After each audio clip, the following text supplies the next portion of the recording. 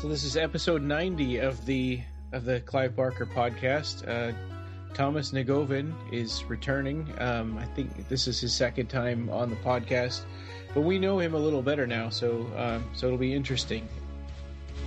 Hey, this is Ryan. If you listen to the show, you might know that I'm a realtor in Fairbanks, Alaska. So we have this vast audience, but I only know of one of our listeners who lives in Fairbanks, Alaska. Hi, Ross. Did you know you can help me by letting me find you a realtor in your part of the country or world? I have access to networks of realtors, and many of them I know from past experience as a board president and state realtor board member. The best part is it won't cost you anything. After talking with you, I get a sense of what type of person would be a good fit for you, and when I match you together, I get paid a portion of the commission after you buy or sell a property. If you're looking to move or buying property and you'd like me to help you find a realtor that fits your needs, feel free to contact me through the site or call me directly at 907-978-2607. Thanks.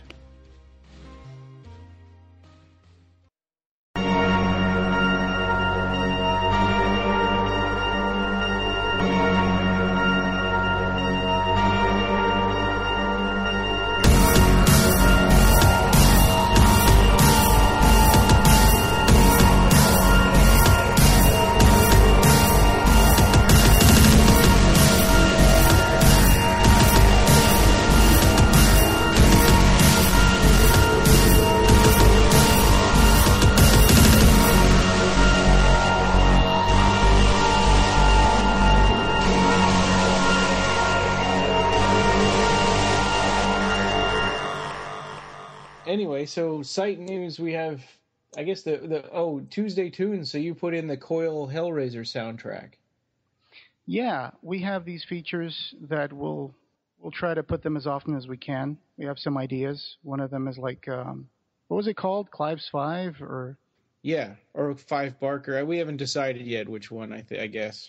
Like five things on Clive Barker, like your favorite 5 Pinhead scenes, or in this case, it was the 5 weirdest Clive Barker adaptations. Yeah, that you started. So. Yeah.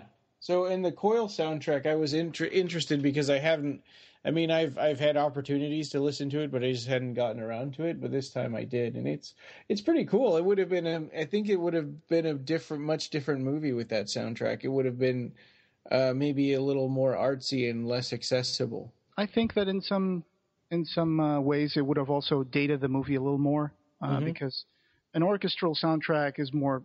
I think it works better for Hellraiser because it's more timeless. Yeah. And whereas having Coil make the soundtrack, it would definitely have dated the movie in the 80s. I don't think it would have aged as well as Christopher Young's soundtrack of Hellraiser. Yeah, maybe not. It still would have been good. Maybe it wouldn't have had the same number of fans. Yeah, it's really weird. It's a very strange, very moody, eerie soundtrack. Yeah. Who knows? Maybe someday a fan might be able to do some kind of fan edit where they put the Coil soundtrack onto the movie. That'd be an interesting thing to watch. Yeah. I mean, you could kind of tell from some of the track titles where they go in the movie. Yeah, there's a track called "Attack of the Cenopods," and I have no idea what the Cenopods are supposed to be. Yeah. But there's like a box theme, and there's a Hellraiser main theme. Yeah. Very, very cool. Very interesting. Yeah, very different from what ended up being the Christopher Young soundtrack. Absolutely. And then we have the 5. We used to call it Weekly 5, and we're going to be changing the name to that so that we don't feel like we have to do one every week. But 5 weirdest Clive Barker adaptations. That was fun to write. You got me started because you were going to do that, but then you had some things you had to do, so I ended up taking it off and writing on the 5 weirdest Clive Barker adaptations, which, of course, someone out there may disagree on some of the choices, but I think these are pretty solid, weird adaptations. Yeah. It was, I think, Underworld, which is also known as Transmutations, and then it was Rawhead Rex, and then The Yattering and Jack from Tales of the Dark Side, Saint Sinner, and Dread. Those are pretty weird adaptations. Yeah. And some people will like some of those. I mean, there's fans. I think universally, most people don't like Underworld, but Rawhead Rex has some fans. Some people like it.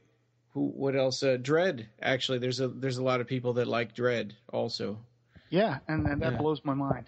Yeah, and Saint Sinner if you can get over the initial disappointment of it not having anything to do with the comic book, has some interesting ideas. I don't know if I could go out and say that I like it all the way through.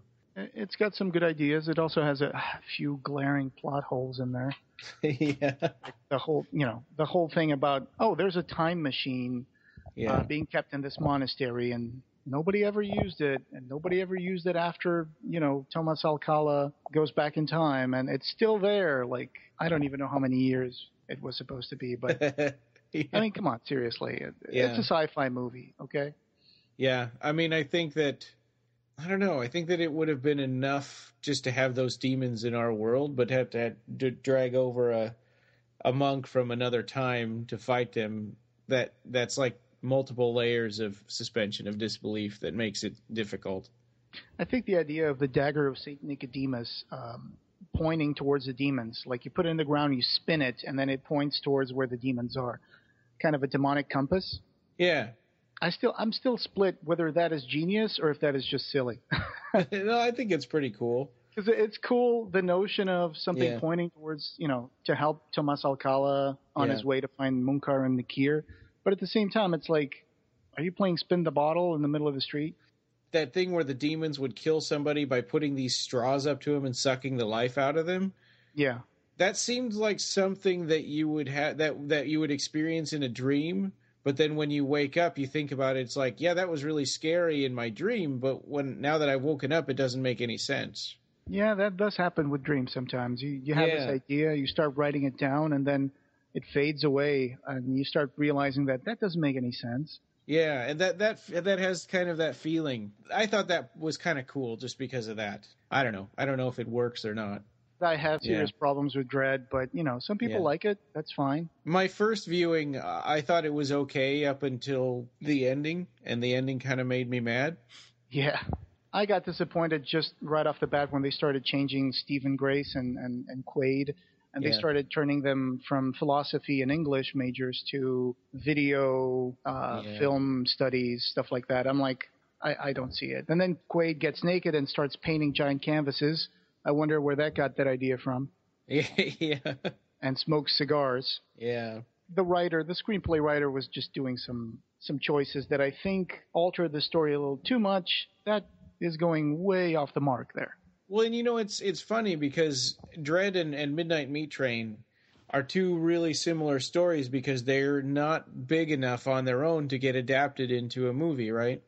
So you look at the way they did Midnight Meat Train, there was definitely stuff added, but it was added in a really cool way that made it a good movie. And with Dread, it feels like there's filler stuff that was added just so that Anthony de Blasi could say this was my movie, put his own kind of signature on it. Like we discussed in one episode the de Blasi unfilmed adaptation of of the Damnation Game, and where Anthony Breer has a dealership of Lamborghinis. Yeah, and he drives a yellow Lamborghini. I mean, come on. That was a terrible adaptation. It's too, I guess it always happens for people that read the book. They feel less ownership over the movie when you're watching a movie. It's like, that's not right. But there's some things, I mean, sometimes you can look past that stuff, and sometimes it just is like too much. I know. In my opinion, of course, I don't want people to think I'm not a hater. I'm not a hater of adaptations of Clive Barker's work. I mean, I love Midnight Meat Train. I love Book of Blood, which some people thought, Book of Blood was okay. I like Book of Blood a lot. Doug Bradley is in there as well. Yeah. He appears for like a few seconds. If you blink, you miss him. I do have a soft spot for like The Yattering and Jack because it's funny. And the story is supposed to be funny. I just thought it was a little embarrassing. Yeah, it is. It is. And then you found that quote from Clive Barker about it where he was talking about how sort of hamstrung he was because of censorship issues. Yeah, because on TV, of course, they're not going to have a big budget, and they're not going to be able to show a cat being boiled alive inside an aquarium or, a cat exploding in the microwave. In the microwave. And stuff like that, which really brings the creep factor on the story, although it's a comedic story. Well, and I think we talked about that when we talked about The Yattering and Jack a long time ago, but I don't know if it's as funny to see a cat explode in the microwave as it is to read it in a story. That's a good point. Go read the article. It's on the blog. It's the 5 weirdest Clive Barker adaptations. Yeah, and I think it's a pretty good list. And Rob Ridenour, he did an interview. It was kind of a surprise to us that he said, "Oh, by the way, I've interviewed the people who are doing the Revelations stage play in Los Angeles." So that's up there now too. Yeah, it's very interesting. They talk about the process where they adapted the story, how Clive Barker was involved and also supported them during this. And go read the article because it's really in-depth and very detailed. The Revelation stage play took place, I think this was a one-night-only event, and it took place on January 26, 2015 at the Stella Adler Academy in Hollywood. So go read the interview, and I hope you managed to get a ticket for that. Yeah, that would have been cool to see. Absolutely. We have a collector's corner that you did of your Nightbreed, your boxes for the Nightbreed director's cut, autographed. That was really cool because when we went to the event at the Crest Westwood afterwards, we were told by Thomas that we could send them our boxes and Clive would sign them for us. So we did that. It was awesome. And you also got a signed poster and everything. Very generous of him. Yeah, and it's kind of neat because I read your article and it's kind of tied in with your memories of the Crest Westwood screening, and which hopefully we'll get to talk to Thomas about that today. That was, again, amazing. I know we keep talking about that now every single episode, but it was really... Yep. Oh, and then a small update. I just wanted to say thank you to Urs Rohrer. He sent me over 2 of the 6 cards that I needed from the Imajica trading card game. So now I only have 4 cards left to have a complete set. So thanks again to him. I sent him a whole bunch of uncommon cards, to trade. I was looking at eBay the other day and I was trying to find the cards that you're missing, but I couldn't find anything. I have a saved search, and every once in a while, like a double starter deck shows up, or somebody has like 6 cards, and they're never the ones that I'm looking for. I think the longer it goes by, the more obscure this game becomes. And one thing that I learned from Mark Miller when I was trading with him is that there are certain like uncommon and rare cards that were more prevalent in the United States, and then other ones that were more prevalent in the UK. And those 4 that I need are more like UK Europe ones. He has a complete set now, but he just didn't have any extras of those particular cards, and I think since he's stopped trading. We also have there's a review, right, for the Candyman Farewell to the Flesh Blu-ray from Shout Factory that's been posted. Yeah, and I know Rob was really looking forward to that Blu-ray coming out for quite a while, and then when it did, he was excited to do a review of it. So that's up there. Pretty cool, and we've talked about that movie before, that, it's a pretty good sequel to Candyman. Absolutely. It takes place in New Orleans, and I think it managed to wrap things up very neatly in relation to the first movie. Yep, especially if you pretend like the third movie didn't happen.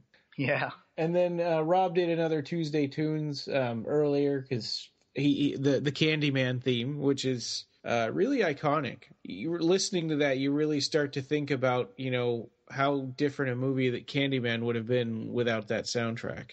Oh, your unboxing video for the Midnight Meat Train is up there, the feature. Something you had recorded a while ago, and you put it up soon after we did our Midnight Meat Train episode. It got retweeted by Dark Regions Press, and they thanked us for the video.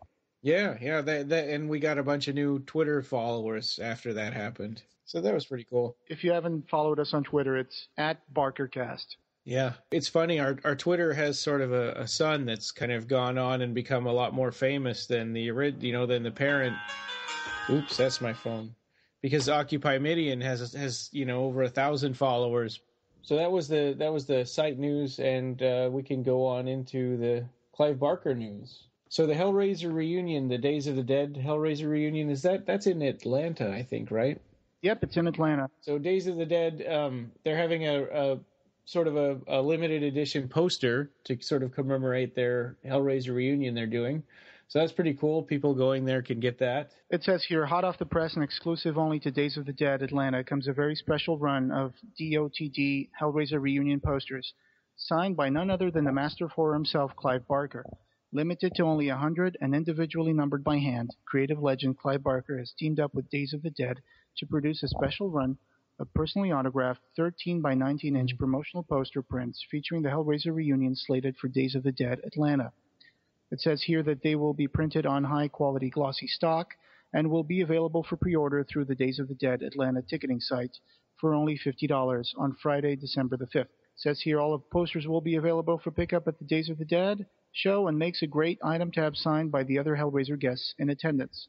And then there's a couple of gallery exhibitions of Clive Barker's art. One of them in Oxholm Gallery in England, and another in the Dirty exhibition. Yeah, the International Erotic Art Exhibition that's going to take place in February 12 to 21 in Detroit. Yeah, with special guest artist John Waters. Yeah. So there's a lot of guests, including Clive Barker, which is pretty cool. Yeah, and Clive Barker is also supplying an afterword for a Stephen King book, right? He's providing an afterword for Stephen King's vampire novel Salem's Lot. Yeah. Also, the first review and plot for the Scarlet Gospels has come out, and we've been seeing people post pictures of their advanced reading copies of Scarlet Gospels, and it comes in like a box that looks like the Lament configuration. The paperback looks great, and it's just driving me nuts. I want to ask all these people, where can we get one? But if everything goes well, we might be able to give you guys an advanced review soon. The better plot summary for the Scarlet Gospels has been revealed, and it's on our blog. It's posted by Rob Ridenauer on January 29th. Go check it out. I know people are getting really antsy about this because they're like, I don't want to know any plot details. I'm not going to touch that. I'm not going to read it. If you don't have a problem with it, go check it out. And that better plot summary is from a review, I think either the first or one of the first reviews of Scarlet Gospels. Oh, and in the back cover of the Scarlet Gospels, apparently there's a quote that says, I smell decaying flesh. Someone has been raising the dead. Yeah, kind of a nice teaser line. I hope that's a Pinhead quote. Yeah, maybe so. That sounds appropriate. Yeah. Tortured Souls is available on audiobook now, which is surprising, right? Because it still hasn't come out. Physically.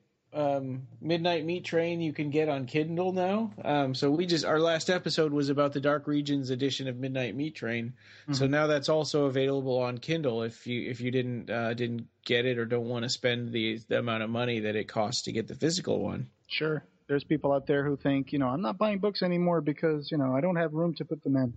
Just put it on your Kindle, put it on your phone, on the Kindle app or something like that. I'm sure that all the illustrations will be there. It's a very well illustrated book. So I think you'll enjoy. You've seen the unboxing. You've seen how it looks like. You've heard our last episode. Yeah. And then at Fort Lauderdale, Florida, February 13th through the 15th, Mark Miller and Jovanka Vukovic will be at Shock Pop Comic Con. Shop Pop, yeah. Shop Pop, yeah. It runs from February 13th to the 15th, and there'll be some paintings from Clive Barker on display. I think they'll be at booth number 1007. Oh, there we go. So you can probably get more stuff about the Jacqueline S. movie. Maybe you can get another tote bag. Yeah. Hello? Hello, hey, how's it going? Oh, look at the technology. Yeah. Hi, Tom. Hey. Hi, how are you? This is only like the third time I've used Skype, so I forgot that I actually had it on my phone. It works fine. What's going on? Well, welcome back. This is episode 90 now of the Clive Barker podcast. Wow, congratulations. Thank you. So we got to actually meet you in person at this Nightbreed screening in Los Angeles, which was really cool. And how exciting was that? Yeah. Well, and we really, really not appreciate me, but the No, it was. We really appreciate you setting that up for us. Oh man. The inviting us. Yeah, no, I know what you mean. But it would be crazy to not. Yeah, it would be. It's just as much your thing. It's more your thing than it is even my thing. It was weird to go there and sort of feel almost like a celebrity and then go back home. But hey, Thomas, you were a great master of ceremonies. You even tricked me when you came out and said, I wasn't backstage and Andrew was telling me, and Bobby got knifed. I didn't know what he was talking about. What? You don't remember that, Ryan? Happened. No. Yes. Someone, what was the language? Someone said, I don't remember what it was, but Furtado came in the bathroom and I was washing my hands, and he said something that could be misconstrued as Ann Bobby getting stabbed. Oh, that's what it was. It was on screen. It was on screen in the movie. That's what it was. Yeah, of course. He said he ran in the bathroom and just yelled, "Ann Bobby just got stabbed," and then ran out. And I was like, "What the fuck?" And I wasn't thinking about the movie. He didn't realize that he was making a joke. He thought I would. Like he's telling you where in the movie they were at, so that you could get ready. Okay. That's what that was. Wow. And I didn't make that connection. My first thought was just like, what happened?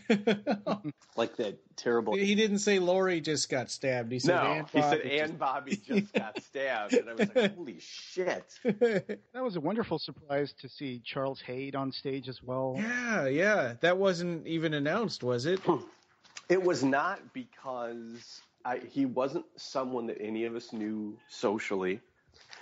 And I have to thank Mick Garris for making that introduction. He was actually the person I was most excited about, and as I joked about on stage, the one I kind of most dreaded, just in the sense of whenever I'd seen him on screen, he was such a cranky guy. I just didn't know what he'd be like. But he was so sweet. He was very, very nice, a really, really nice man.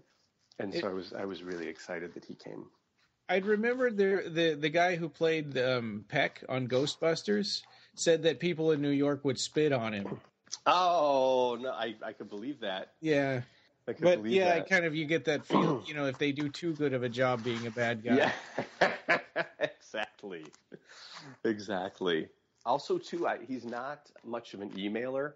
And so he'd said he was going to come, but then I wasn't sure. Yeah. And that's why we just didn't tell anybody. And I thought that would, if he shows up, then it would be a great surprise. Well, it worked. That was an awesome surprise. Absolutely. Yeah. We contacted as many people as we could. There were lots of people like Hugh Quarshie and Hugh Ross that, of course, are both in the UK. And everybody sent really nice notes. David Cronenberg sent a really nice email. So we reached out to all the people that we could find, and that's who we were able to round up. I have a question for you. What is Fear This? Because I've seen a picture posted at the Century Guild Facebook page, and in the picture there's, I think it's Kat and maybe Jim, and they're interviewing people at the Santa Monica beach. This is true. For the Grand Guignol titled Fear This. So, and there's a Facebook page, which we'll add to the show notes, but it's very mysterious and spooky. What can you tell us about Fear This? Fear This is, gosh, I haven't worked out any corporate answer to this. I guess the mystery continues. Yeah, what basically happens is so many really cool people come through Century Guild. And at this point, just our customers and our friends and things like that, there's just a lot of, the first person who comes to mind is Grant Morrison, a really, really brilliant human being, and someone that, funnily enough, if I'm trying to figure something out, someone that I go to for their opinion. And I guess if I'll tell you what the whole story was. I came across this photo of a clown motel, and I thought, how cool would it be to do like a horror themed travel show? And then I thought, okay, well, first of all, you got to travel. I don't know where you would go. It's probably kind of been done to death. And then I was just thinking, you always take for granted the things that are right in front of your face. I'm like, what is it that we have that we're taking for granted? And I thought, we've got all these people that are really insightful. And of course, working as much as we do with Seraphim, the idea of kind of doing something that was horror themed, we just thought on a basic level, what if you just asked all these people that we knew, like the horror writers, the directors, the people that we know, about phobias? We just thought we could make a really cool documentary about that. And so the thing that we're looking to do is extend it into being like a television show format and doing 13 episodes, 13 phobias. And so what we're doing is making like a backdoor pilot. And so we've been filming a bunch of stuff that we're going to edit together to make something to make a pitch out of. And so the on the street interviews are one of the segments that we've got, and then the other are people like Grant Morrison is the photo that I last posted. And like I said, I had not thought about an answer to that. And it's an organic format for now. Yeah, I mean, I think we're just we know that we're doing it. Another thing that happens a lot in Hollywood that I've noticed is people love taking meetings, and I was looking at this and thinking, what if we did it the opposite way? What if we just started filming and then start kind of piecing things together and just looking at all the great stuff that we pull together? So kind of a little bit of this is a little bit of a social experiment in just making something. Kind of like a cut-ups technique, but on video? Not even. No, I don't mean that artistically. I mean in terms of like making something just for the cool factor, like just for the sake of who are the people that pass through the gallery. You know, will you sit down for 20 minutes and talk to me, and then just making something without, I guess, like something that happens a lot, and you know, this is a perfect segue to the Clive Barker stuff. You take all these meetings and then everybody talks about these great ideas, but if the financing never shows up, it never gets made. Exactly. And so I think that those meetings are what inspired me to turn around and say, what if you just made something? You know, like if someone said, well, where's it going to air? I have no idea. Like if we can't sell it, we're just going to give it out for free on YouTube. Like the whole point is just the idea of being like, you know, what if you were 15 with some video cameras and you just made something? Like everybody loses that, I feel like, when they come out here. It gets to be these meetings about, you know, how many millions can you get for this? And I'm looking at these budgets and looking at these conversations, and so much of it is just people get paid to take meetings. It's wasted energy, in my opinion. It's just not. I wanted to be a little bit, try to treat it like we were teenagers. And so we've got these ridiculous people that I've been hanging out with, like Andrew Furtado, and of course, you know, Jim, the guy that does all of our archiving, is just one of the surliest human beings you'll ever meet in your life. And he's the perfect guy to put on Santa Monica Pier and interview people about what they're afraid of, because he's just so dismissive, and it's very funny. My experience with Jim was very pleasant. When everybody was looking into a garage full of paintings, I was just there. He was working on the computer, and he was actually working on Mater Motley. Yeah, Mater Motley. Yeah. And he just started explaining to me the camera, the light box, the technique, the color correction. He was just giving me the whole rundown. It was just fascinating. Yeah, that was fantastic. He's someone that he was one of my best friends in Chicago, and I lured him out here because the Clive Barker work was just too much for one person. And so he was someone that I did lure out here. And part of that is that he is absolutely one of the best human beings I've ever met. So even though I tease him about being surly, he's an extraordinary human being. And I don't know if I would use the words kind and gentle to describe him, but he's definitely a good person. Let's not get carried away. Yeah, exactly. No, so he's a great guy, and it's all fun, and you know, we're just doing it. I think the other thing too is I'm trying to think of how to articulate this. I think it's just like taking advantage of the fact that I'm spending so much time around these people that I really enjoy, and it's kind of like not wanting to go home at the end of the workday kind of thing. And so it's like, hey, okay, we're done with this. Well, what else can we do? You know, and on some days the answer is, hey, let's grab a video camera and go to Venice Beach and get people to talk about why they're afraid of spiders. And so that's kind of, I guess, how that all happened. I don't know. You know. Is Christian involved in this too? Christian Francis? Let's put it this way. Everybody that you guys would think is involved is involved. Okay. It's all, I mean, it's literally just, and part of it, I think, actually is an extension of that Nightbreed screening. Like, we got to spend, you know, those of us that are constantly waving the Clive banner got to just enjoy that beautiful event and screening. We had a dinner before that night, and so Mark didn't know that Christian was flying in. Oh, really? That was a surprise. Christian was at the theater when Mark got there. So Mark didn't know that Christian was coming in from London.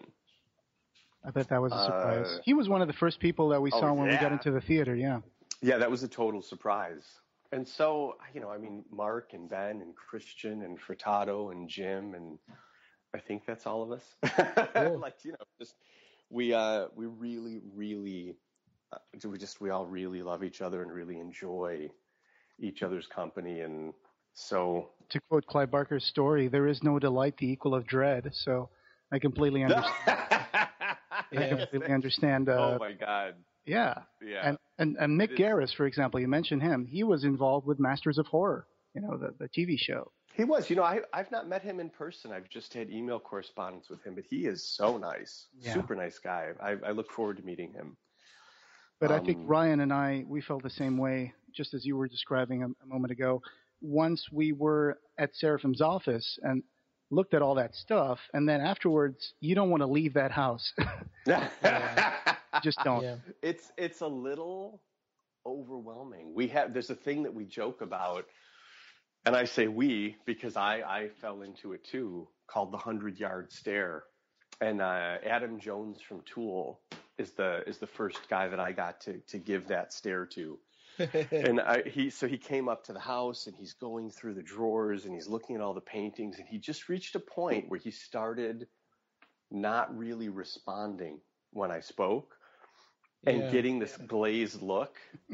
And I was laughing. I'm like, that's what I had. And it's so much to take in. It's so much to take in. I got a lot of crap when I came back and I hadn't told anybody what was in Black is the Devil's Rainbow. It's like, I paged through it and I don't remember anything in that I saw. What? So let me ask you, what do you think Black is the Devil's Rainbow is? Well, I mean, it was a book of short stories and then a book of poems, and I don't know now. I have no idea. Okay. That's what I know. I thought you guys might know something I didn't. No, I've seen that name, and I've asked these guys, like, what is this thing? And they said, I mean, when I saw it, it was like 2011. That was my first time out there. And so back then it was a book of short stories. I know that there's something, these are things that are outside of anything that I'm supervising, so I'm kind of speaking vaguely. I do know that Ben was editing a series of erotic short stories.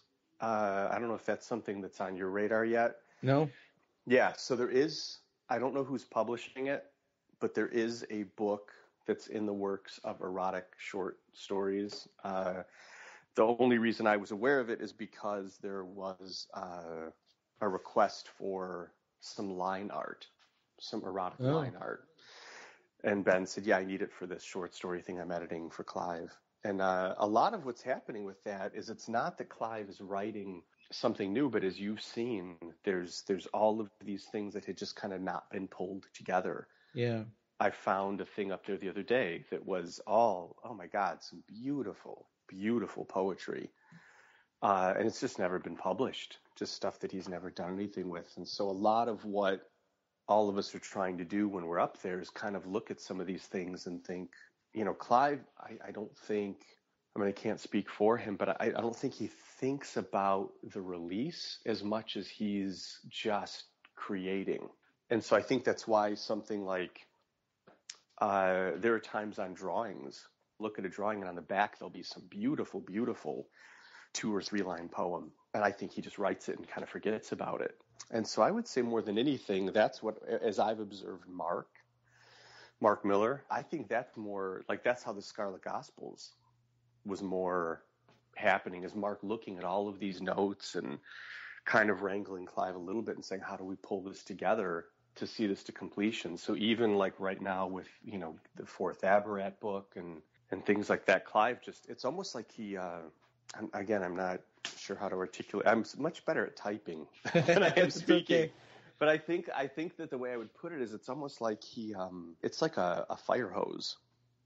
Like yeah. No, I mean like when Josh Boone was up there the first time for Imajica and they had such a great conversation, the next time Josh came up there was an armload of drawings and paintings.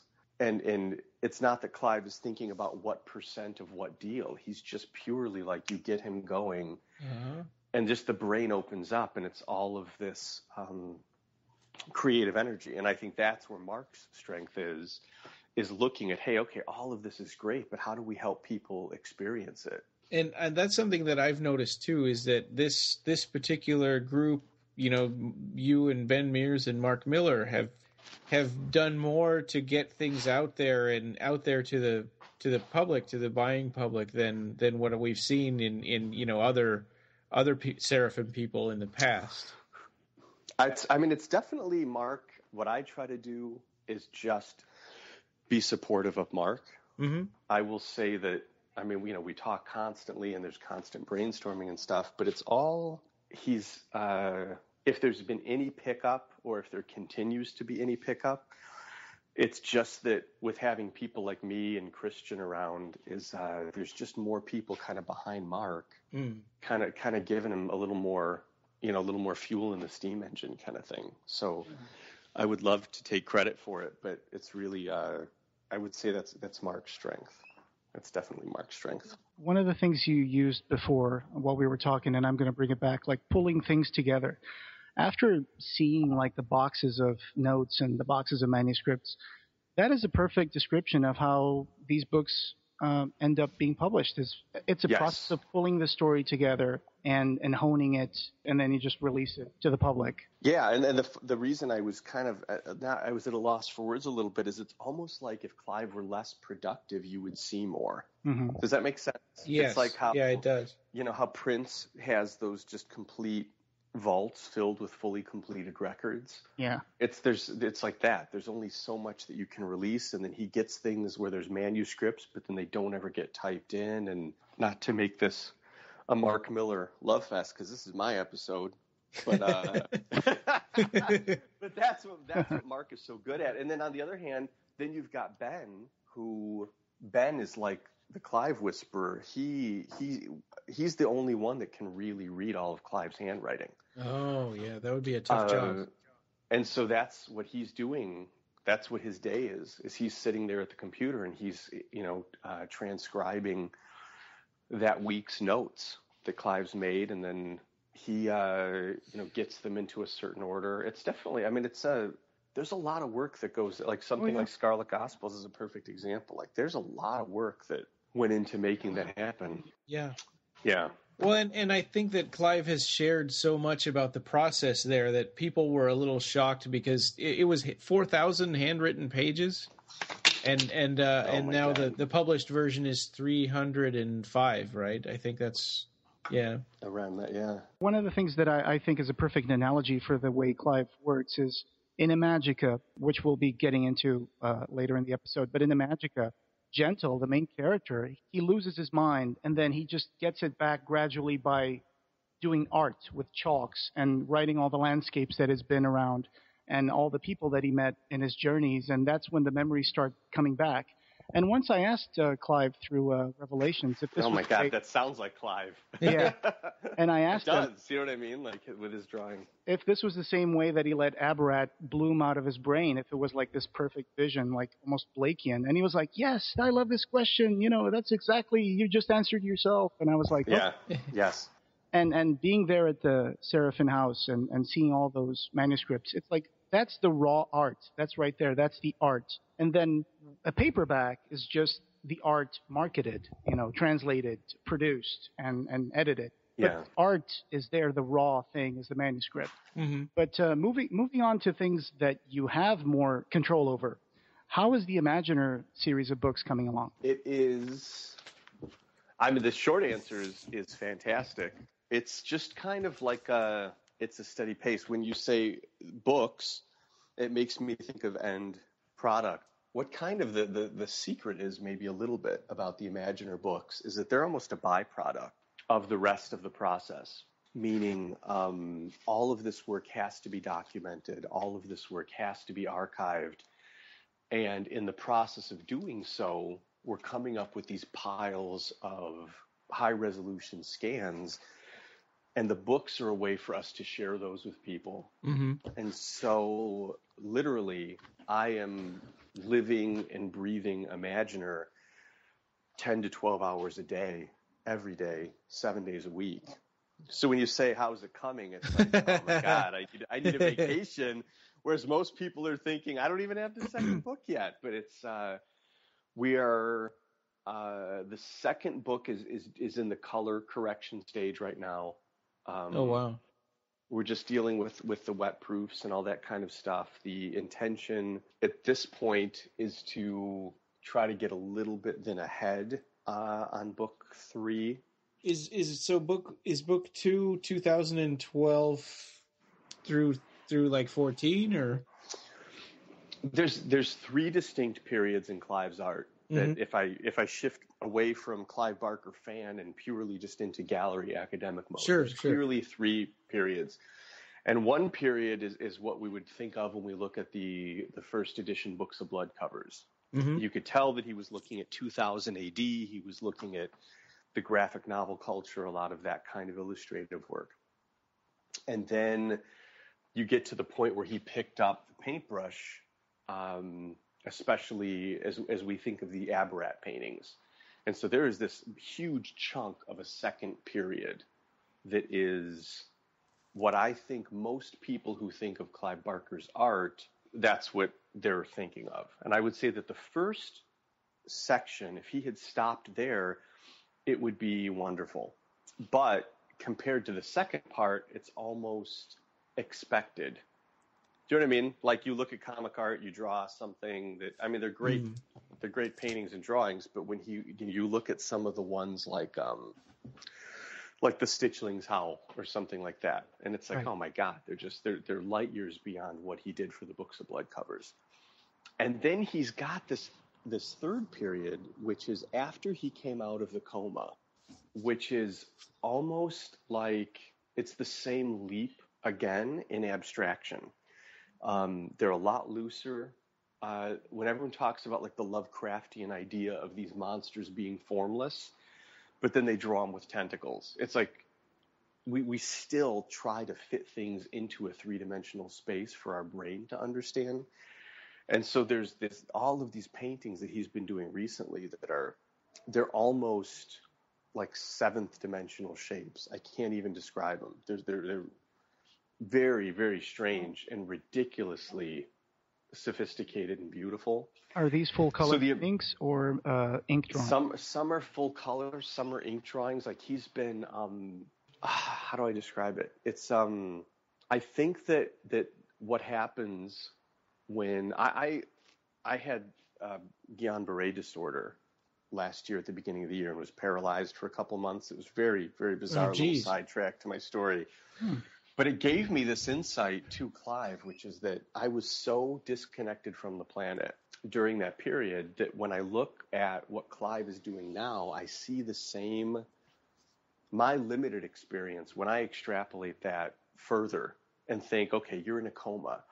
The parts of your brain that deal with the grocery list get completely shut down, and you come back from that. Like, keep in mind that all those paintings, like what you just said about the Imajica reference, if he was painting the Abarat, like trying to make sense of what he was visualizing in his life, in his universe, in his subconscious, I think it's gone even beyond that now, where it's almost like the language of painting is failing him, to the point where it's the difference between playing someone a Beatles record and then playing them some experimental circuit music from the 1970s. Like, I just feel like he's gone. I mean, I'm getting off on a tangent. I'm just trying to find a way to explain it. But it's very strange and very beautiful. And their faces but just like they're not rooted in reality the same way.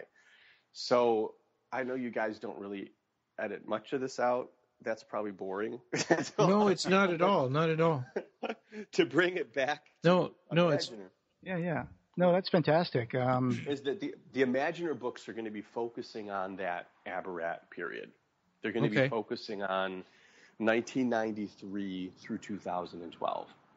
Okay, and that's what the first book has on the cover, so that it's going to be more of that period?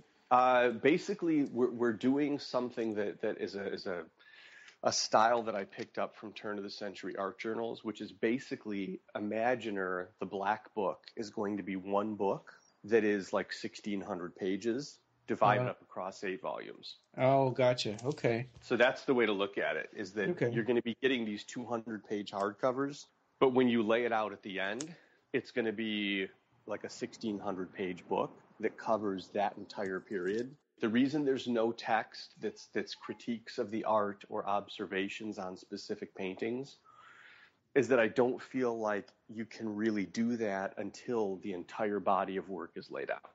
So then you might have some analysis at the end.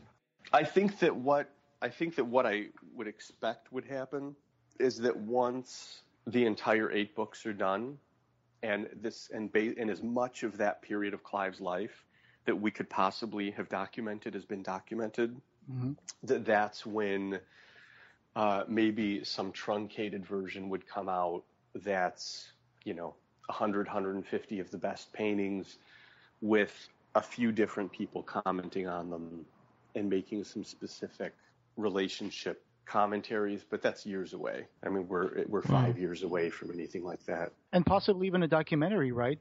Yeah, Clive had brought it up originally when we started doing the book. He said, I really would love to be kind of observed.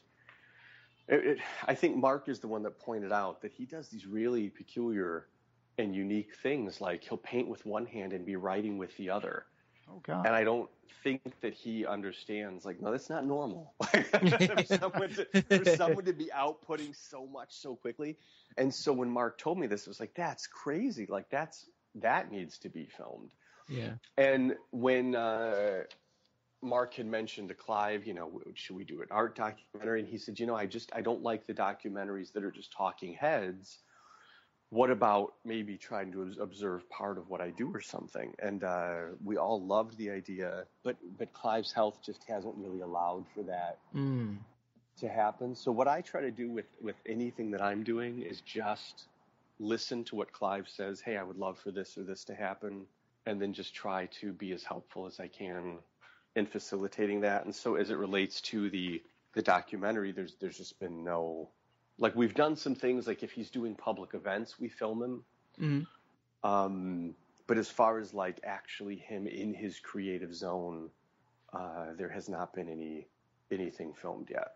With the Imaginer book, the first book, are there any left still to buy? I think we've got, we made 1,000. I think there's, like, about 150 left. And the clamshell editions have sold out. So both Volume 1 and Volume 2 of the signed edition of 100 are gone, but we do have some of the regular edition left. I think that if I had any complaint about the book, it would be just that the limited release, that it can't get out to more than 1,000 people. I think the number of people who are going to stick out an 8-volume set, I think that's a small number. And I think that something that's happened a lot with me, the thing that made me think of this is there's a series of Klimt volumes that I have that document all of Klimt's drawings. And they only made, I think, 2,500 or 2,000 of these books. And I was looking at this more as being something that was more of academic value, kind of something that an art collector would be looking for, say, 10 years from now, meaning I need the entire database of Clive work. And that's kind of what that volume is. And I don't know. We'll see what happens. We'll see what happens. But there's a lot of books in the world, and it's easier for us to make 1,000 of something and have it kind of sell out. And, and again, Volume 1 hasn't completely sold out. So it's like if we sold all of them in 30 minutes, then I would agree with you. But I will also say, man, it is not fun to store books. Oh, yeah. They take up a lot of room. I do have one more minor complaint, I guess. Oh, come on. So why does the title go like slanty wise down the spine of the book? It's not supposed to. What do you mean? Does your copy do that? Yeah, it goes. No, I'm just kidding. Oh, okay. I need to. So I am going to write a blog post about this because I did have a lot of people ask that. It was very funny. It made me think of this last night because we just put new bookcases in our living room.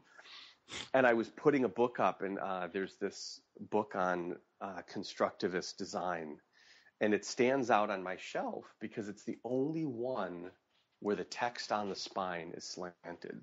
And it reminded me, and it was like, it just made me laugh. I was like, oh, I wonder if I subconsciously had looked at that. But what I do when I'm doing something like design is I have a rocking chair that sits in front of the bookcase, and I stare at the bookcase and I think, where do I want a book to fit? So I kind of scan and I look, and I'm like, so even the size of the book, the exact size of the book is based on a 1923 edition of The Torture Garden. So the color and the shape of the book is because I looked at this book in the bookcase and I was like, this is what it needs to feel like. It needs to have this kind of thing. And then when it comes to how do you make a book stand out, I was looking at the rows of spines and I think, okay, well, you want dark, and I'm imagining dark. And then it's just a visual trick. That it's an Art Deco design idea. Mm-hmm. The idea of doing the text in gold and slanted means that it's reflective, and that if your eye is following an entire series of vertical lines, it's going to, like, ears hear higher pitches better than low pitches. We see brighter colors better than dark colors.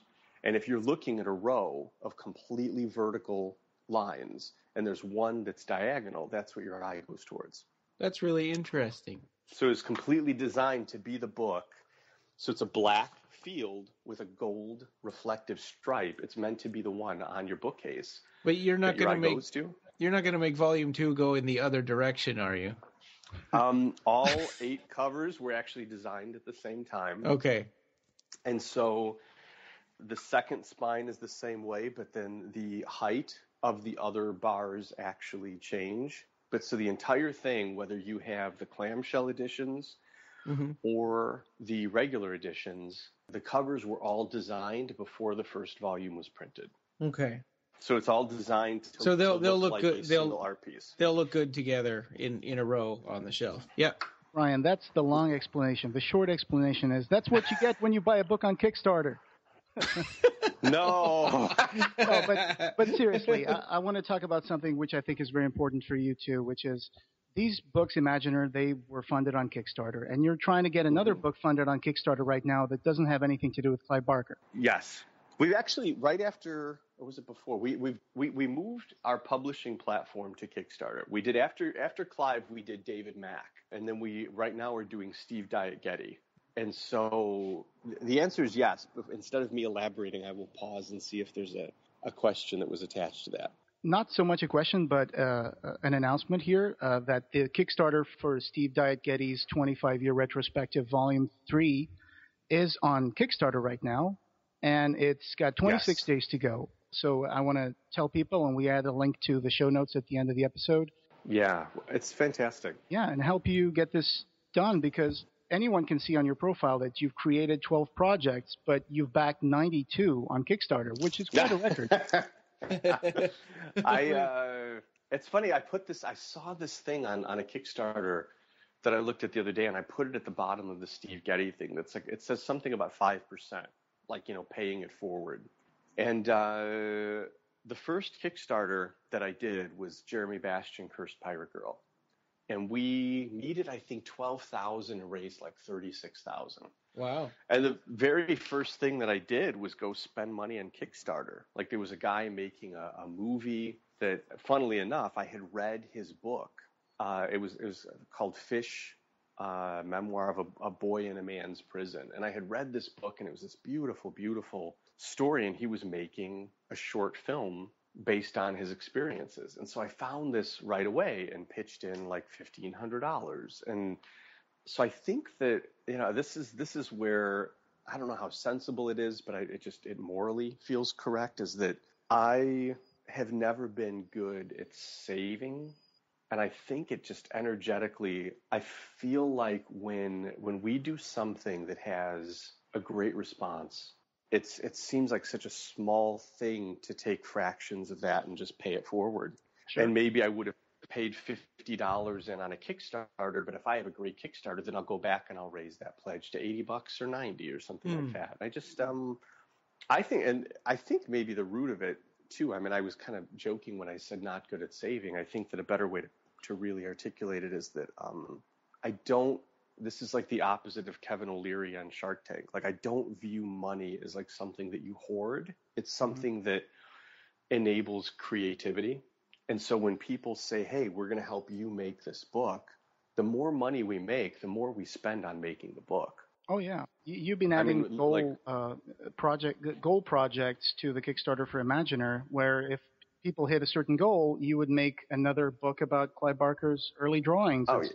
Like the more money we make, the less we make is the way that we're like things like that 1977 catalog that costs so much money to put together. But at the end of it, it doesn't matter because everything got paid for. And so as long as it just keeps energy moving, and then if there's money left over and it goes into helping other people make creative things happen, it just feels right to me. And the reason I like the Kickstarter, I remember I was in a room with some musicians, and one guy was complaining about Kickstarter and saying something about it being begging. And I'm not a wallflower. So as soon as he said that, I immediately got in his face just to say, let's have this conversation. Have you ever done a Kickstarter? Well, no, I would never ask for money like that. And I'm like, yeah, but that's why you're working a 9-to-5 job and complaining about that you can't get your art made, because you're not working with what the new mediums are. Yeah. And Kickstarter is a way to directly connect someone that's creative with the end user. If you pay $59 for a book like the Steve Getty books, if you do the math on them, or here, the Clive Barker one's a perfect example. My nephew was here in town, and it was his birthday, and he saw this photography book that he wanted, and it was $150. And he put it back on the shelf. He's like, no. And I was like, no, I'll buy this for you for your birthday. And he said, but that's so much money. I was like, not for an art book. Like, it's not uncommon. If you look in Amazon, type in Art Nouveau and go highest price, there's all kinds of $400 or $500 art books. Most people just don't see them because they don't get shelved at Barnes & Noble. Exactly. But so what I love about Kickstarter is that Clive Barker book, if that was a traditional retail book, that would be a $300 book. Oh, yeah. There's no question. Oh, yeah. Like the materials, everything that went into it. So part of why, to bring it back to the point, I know I ramble, I apologize, but is that Kickstarter allows you to do things without, like, every bit of the money goes toward making something. There's no distributor. There's no middleman. Yeah, there's no percentages across the board. You're not paying a retailer to keep something on a shelf and it not selling. And I believe in supporting retailers wholeheartedly. Yeah. It's a shame when sometimes books end up like that and they end up on a shelf or a deposit, and then the retailer just decides, well, these books, I'm just going to call on the insurance money for them. I'm just going to scrap them, tear off the covers, and send them off to be shredded into pulp. Well, what I see happen even more than that, and this is why I think the things like Kickstarter are important, is what I see even more than that is that the retailer just doesn't buy it. And the reason is because books on the shelf get damaged. It's easy for a retailer to sell 1995 books all day long. And for someone to have a $150 photography book, I was in a specialty store in Culver City. But for a normal retailer to have $100, $150, $200 art books, like, the answer is just you'll never see it happen. And so rather than complaining and being upset about why can't this be better, Kickstarter allows people to just do it. And maybe that comes back to even the fear of this thing is like, man, I love, while everybody's arguing and complaining about why things can and can't happen or should and shouldn't, I just love doing it. Sure. And then and they haven't even finished their conversation and you've already got a book out. It's just a beautiful, beautiful thing. That's amazing. I've backed a few projects on Kickstarter. I bet I'm still waiting for the results. But I'm not. I mean, I've had some bad experiences too. But I figure that that's part of people's learning curves too. But yeah, my house looks like a Kickstarter showroom. Well, it does. I mean, you put more into it than you get out. But I just wanted to say that Steve Diet Goedde, I remember seeing a book of his back in the 90s. I think it was called The Beauty of Fetish. Yeah, he had two books, Beauty of Fetish and Beauty of Fetish 2. In the 90s, I was a lot into the Taschen art books, and I've gathered quite a few. Richard Kern, Araki. The man who edited this photography book was one of Taschen's editors. So a lot of the photography books that you would have seen were probably edited by this man, Eric Kroll. So that's a lot of why this will look to a lot of people like an older, high-end Taschen type book. That's awesome, because I love those books. Yeah, no, they're fantastic. Steve Goedde was he was one of the first people to shoot Dita Von Teese. He's definitely one of the top 3 or 4 people in the world as far as fetish photography. And even more than that, he's just been a really good friend of mine for 20 years. This, coming back to some of the Kickstarter arguments, when people talk about the downsides of Kickstarter, I think it's only because they don't understand it. What's happening with Steve is he wanted to make a high-end art book. And guess what happened? One of the 3 or 4 most famous fetish photographers in the world, every publisher like Taschen, they're making really low-end books at this point.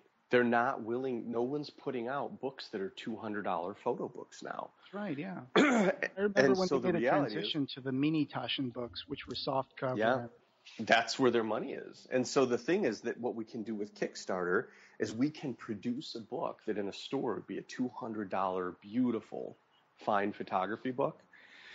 But if you pre-order it, it's just $59 because you're just paying really for cost at that point.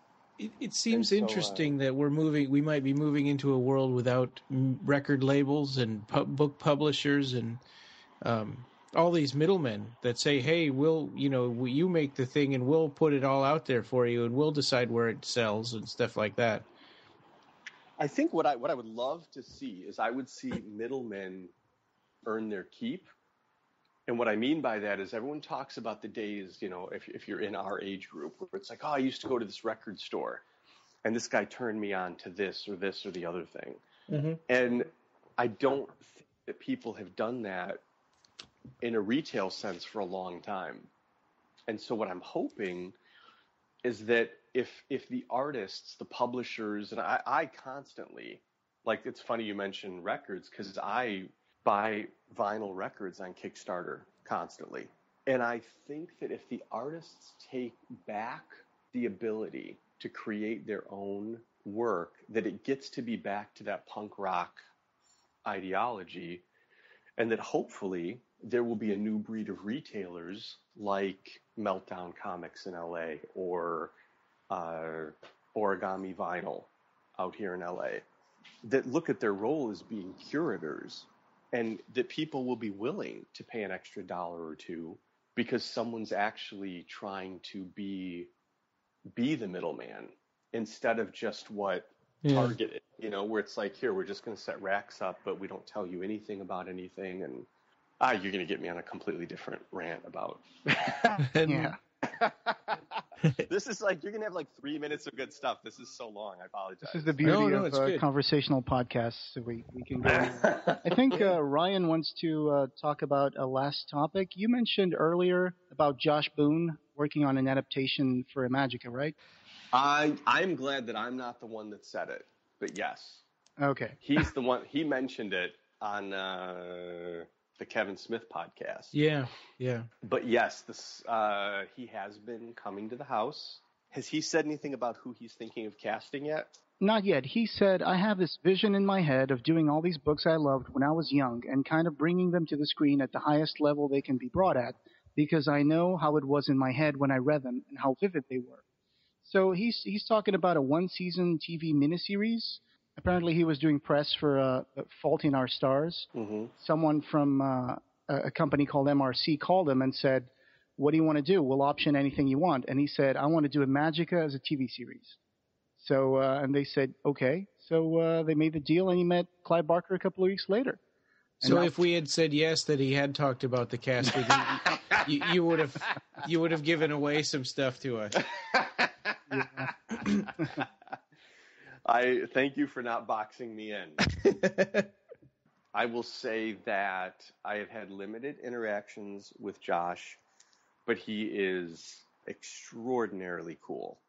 Extraordinarily cool. Like, there are just people that you meet that you're not quite sure about on different levels, and then there's people that you just meet, and it's like, man, he's just like if you or I were doing this, if we had that talent. Okay. So you know what I mean? Like, he's just a cool guy that loves the kind of stuff that we do. That's good. And So if everything works out, which I'm hoping it will, I can't imagine anybody doing a better job with this than he could. For people out there that are really looking forward to that, though, it's going to be a little while, right? I mean, he had said that he was doing a Dark Tower thing first, and then he was going to start on Imajica. Yes. I have learned a lot from the Revelations website about projects that have never been made. Yeah, that reach certain points and don't get made. And so I'm trying to not be naive about that things can derail. But it's hard not to get excited. Absolutely. Clive loves him. Josh, again, the interactions I've had with him, he's really super nice, super cool. There's nothing Hollywood about him. There's nothing smarmy.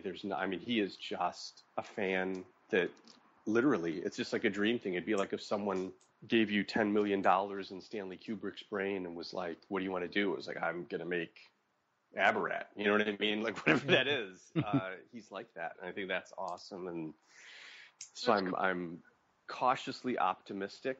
And like I said, it's not a canned quote. I think he'd knock it out of the park. I think he would.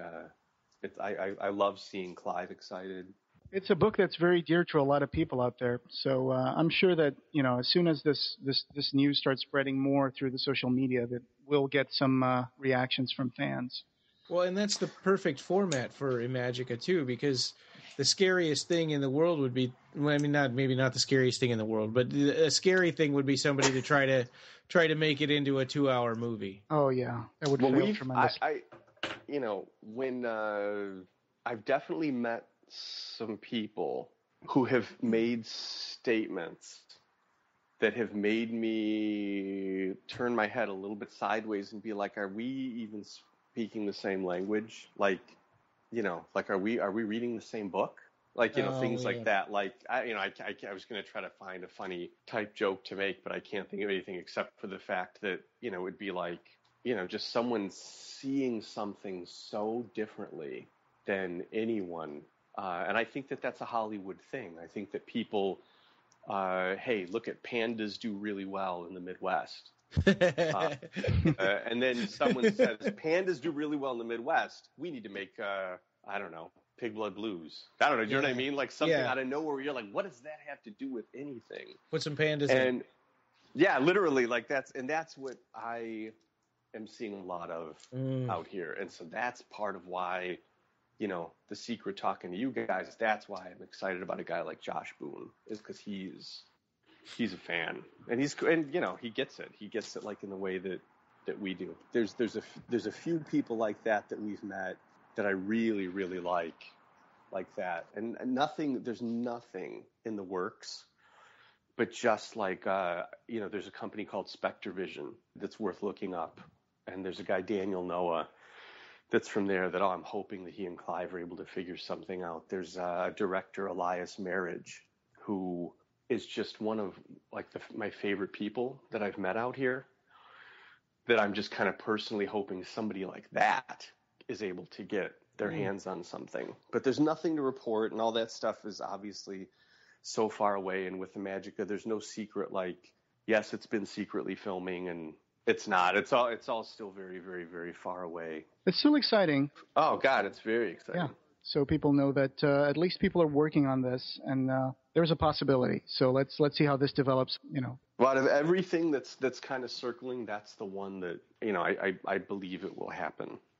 But then again, I haven't been around this Hollywood stuff, so I don't know. Like, I talk about it with Phil and Sarah, and they're like, "Oh, what's on the website are only the ones people hear about." That, like, I guess that there's just been a long history of stuff that just doesn't ever get made. So I'm trying to be optimistic. Absolutely. Also, I'm also trying to think, like, if there's anything that's been happening that I can tell you that's like exciting, that'll be a good headline. I can't think of it. I can't think of anything. I think you gave us some pretty good stuff on this episode. Yeah, I would say so. It's always a pleasure having you back in the episode. And now I guess we have to get Mark Miller in another episode in the future. Yes, sir. Yeah, that sounds good. Is there anything else that you've seen us like mention or anything or hint at? We've got a lot of exhibitions this month. There's going to be at the Danish Film Institute They're showing all of Clive's movies, including like The Forbidden and that kind of stuff. Oh. And then a block away is a gallery called Gallery Oxholm that's got an exhibition with like 20 of his artworks. So next weekend, Copenhagen, if you're a Clive Barker fan, holy cow, that's going to be a great place to be. That's where I would be. Oh man, I've even thought like, oh, I wish I could get out there. It's going to be really cool. They got 35 millimeter prints of all the older films. They're going to show the director's cut of Nightbreed. So that's really cool. In Detroit, the Dirty Show has got an incredible collection of artists, and they're going to have some Clive Barker work there. And then there's a thing called Shock Pop Comic-Con. Mm-hmm. Do you know about that? And Mark? We mentioned some of these events in the opening for the episode while we were waiting for you. There you go. Yeah, Jovanka Vukovic and Mark Miller are going to be there to promote Jacqueline S. And also, I think there's going to be some paintings on display. We'll have an exhibition of paintings there, and it's basically a Seraphim booth. And so in addition to the paintings, Mark and Jovanka will be there. There'll be some Jacqueline S. posters that'll be exclusives for the show that they'll be signing, and Mark will have some Next Testament stuff and things like that. Are there any updates for Jacqueline S. that you can talk about? Not even that I can talk about. I actually don't know anything. Okay. With a lot of that stuff, I don't. I mean, it's really funny. Like when you say what's going on with Imaginer, it's literally, again, 10 hours of my day, I'm looking at Clive Barker paintings, and that's really been where most of my attention is. But with Jacqueline S., I'm not aware of anything. Well, I guess if people want to know stuff about that, they have to go to Shop Pop Comic Con in Florida and talk to Mark Miller and Jovanka. Yeah. Because that's what they're there for. And I imagine that everybody on here is, oh my God, your guy, Rob Ridenauer? Yeah. How awesome is he? Oh, he's helped us out so much. Oh my God. Yeah. He's been very active in the blog, and he even got us an interview with the people who were doing the Revelation stage play, which was fantastic. We put that up on the... Oh, that's fantastic. Yeah. So very happy to have him on the team. I mean, we really don't do a good job of updating as far as like, making sure that the mailings or any of that stuff really covers stuff. I was about to say people, of course, have to be following Revelations, but then I was going to say you guys have really stepped up in a big way. Well, and that's fantastic. Yeah, well, and big thanks to Rob for that, because I mean, with just the two of us, we at one point had to make a decision that we just couldn't keep up with the news and our regular lives at the same time. So so for a while we just kind of only decided to just post our podcasts. Oh, and also a big thank you to the people who handle the Clive Barker mailing list. I'm sorry. Because the mailing list is amazing. People need to sign up for that. Oh, yeah. But even then, we're doing the mailing list, but we're not. I mean, I think that what I would articulate it as is that we're Clive is very removed from everything, and we're trying to help organize what he's creating. And so lots of things like, oh, this audiobook just came out, or things like that. We'll look at each other and see it come up on your site or Phil and Sarah's and be like, oh shit, we forgot to mention that. That's fine. You guys are busy. You guys are up to your knees in drawings and stuff. We're there. We know how it is. But that's why we're trying to keep referring people to you guys and to Revelations, just because you guys do a much better job of keeping everybody aware of kind of the day-to-day. Oh, thank you. and we couldn't. No, it's awesome. And we couldn't do what we do without Revelations. Yeah. No, everybody's been great. So thanks a lot for this opportunity, and thanks a lot. Yeah. Oh man, thank you guys for everything that you do. Very good. Okay, cool. Yeah, that was Thomas Negovan from Century Guild, and thank you very much for taking time to talk to us. And we hope to talk about Imaginer 3 sometime in the future. Very soon. All right, cool.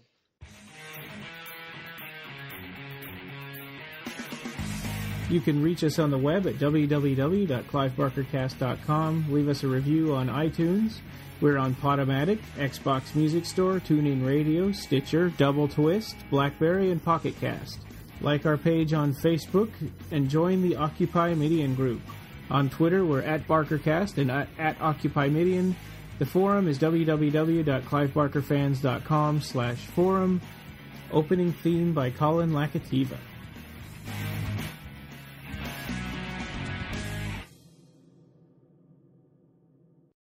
Thanks for sticking around all the way to the end. We've got a little bonus section here. If you've ever wondered what you're missing out on when we edit the episode and cut stuff out, Jose put together a little compilation from this week's episode. So because he edited the episode, so he showed that to me, and I thought it was really funny. So I'm putting it here on the end. So enjoy. And I don't know. I thought that was that. Yeah. Kind of, So I was like, this is kind of like opening the whole, that is not that. Oh God. And I guess. Yeah.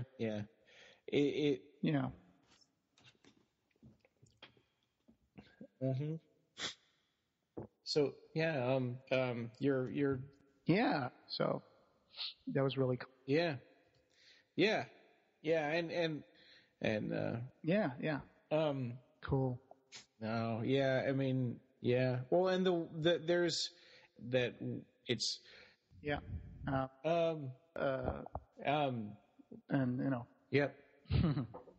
I know what you mean. I mean, yeah. So and yeah. By yeah, because we are on Twitter. So if you yeah. We sort of has, but all right. I already hung up the phone. Okay, that's fine by me. Are you okay with it? What? Well, yeah. I mean. Oh, okay. Well, never mind. I'll edit this and I can cut these parts out. Okay. So okay. So should we go into Clive Barker news then? Yeah. I mean, I guess I'll. Oh, okay. Well, I don't know whose it is then. Okay. No. Okay. So let's start from the bottom of the list because that's the oldest stuff. Where is that one? Yeah. I don't know the details of what you have to do to get it. So yeah. All right, and what was, and then there's that the ox.